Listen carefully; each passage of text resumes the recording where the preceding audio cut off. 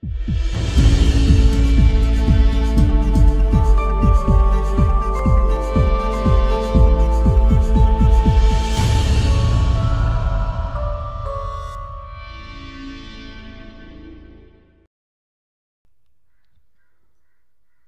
everybody,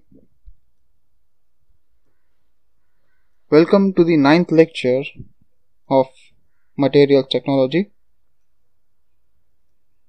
In the last lecture we discussed the point defects. In this lecture we shall discuss the line dislocations. Line dislocation is also called as one-dimensional defect. A part of line of atoms will be missing from its regular site, and this missing row of atoms is called as a dislocation. The dislocation is centered along a line, and hence it is called as a line dislocation. Movement of dislocation is necessary for plastic deformation. The dislocation is a boundary between the slipped and the unslipped region and lies in the slip plane. The structure and behavior of dislocations affect many properties of the engineering materials. Types of dislocations. There are two basic types of dislocations: edge dislocation and screw dislocation. Edge dislocation. If we consider a perfect crystal to be made up of vertical planes parallel to one another, and if one of these vertical planes does not extend from the top to the bottom of the crystal but ends part way within the crystal, then it is called as edge dislocation.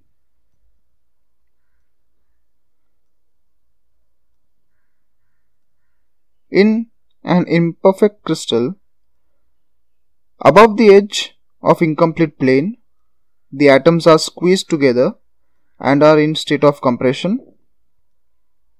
Below the edge, the neighboring atoms are pulled apart and are in tension. Edge dislocations are symbolically represented by an inverted T or T, depending on whether the incomplete plane starts from top or the bottom of the crystal. The symbols are referred to as positive and negative dislocations. Let's understand the edge dislocation in an alternative way. Consider the hatched region ABFE, a part of the plane marked ABCD. The top part of the crystal above the hatched area ABFE is displaced to left by one atomic distance with respect to the bottom part of the crystal. No such displacement is done over the unhatched area EFCD. The displacement thus resulted in an incomplete vertical plane over the edge EF, which now becomes an edge dislocation.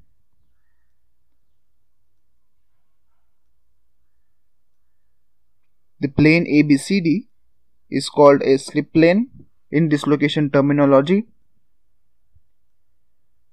The region EFCD, over which the displacement is not done, is called unslipped part of the slip plane. The dislocation line EF is defined as the boundary between the slipped and the unslipped parts of the slip plane. Berger vector. The magnitude and the direction of the displacement are defined by a vector called the Berger vector, which characterizes a dislocation line. Consider the perfect crystal. If we start from point P go up by 2 steps, then take 4 steps to the right, then 2 steps down, and finally 4 steps to the left, we end up at the starting point. Here, burger circuit is perfect. If we do the same operation on edge dislocation, the starting point is P and we end up at Q. We need an extra step to return to point P or close the burger circuit. The magnitude and direction of this step defines the Burger's vector. Burger's vector is perpendicular to edge dislocation. It is parallel to the slip direction. It is parallel to the direction of dislocation line movement. And the process by which dislocation may leave the slip plane is the dislocation climb. Screw dislocation. Consider the hatched area AEFD on the plane ABCD. Let the top part of the crystal over the hatched area be displaced by one interatomic distance to the left with respect to the bottom part. Let's try to construct the Burger circuit starting from point V, moving up to 2 atomic distances, reaching the point Q, going to the right by 3 atomic distances and reaching the point R,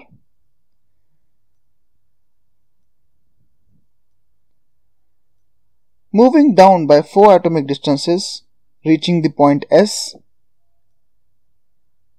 moving to the left by 3 atomic distances and reaching the point P, moving up by 2 atomic distances and reaching to the point U, which is the end of Burger circuit for the perfect crystal. But after dislocation,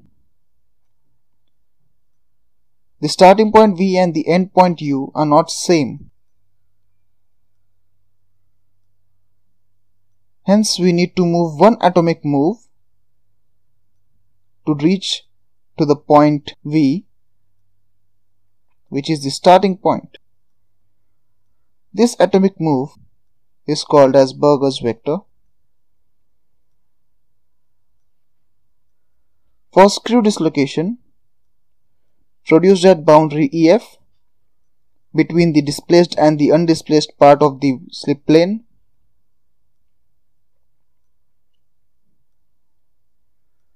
let T vector be defined such that it points from right to the left. The Burger's vector is determined by the step needed to close circuit. The Burger's vector has same direction as the T vector. Screw dislocations are symbolically represented as follows, depending on whether Burger's vector and T are parallel or antiparallel. These two are referred to as positive and negative screw dislocations or clockwise and anti-clockwise screw dislocation. Burger's vector is parallel to the screw dislocation line. It is parallel to the slip direction. It is perpendicular to the direction of dislocation line movement.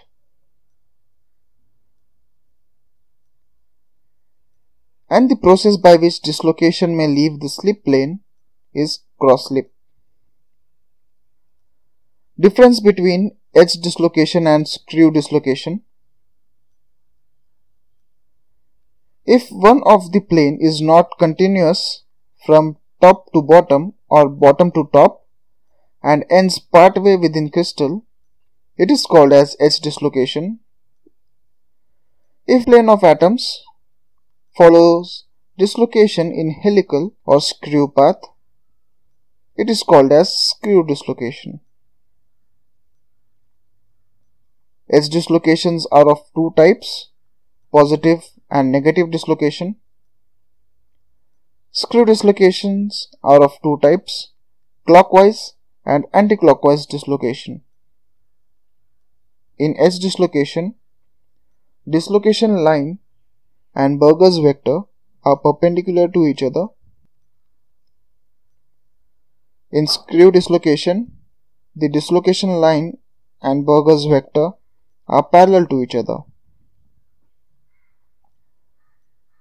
In edge dislocation, the direction of dislocation line movement is parallel to the Burger's vector. In screw dislocation, the direction of dislocation line movement is perpendicular to the Burger's vector.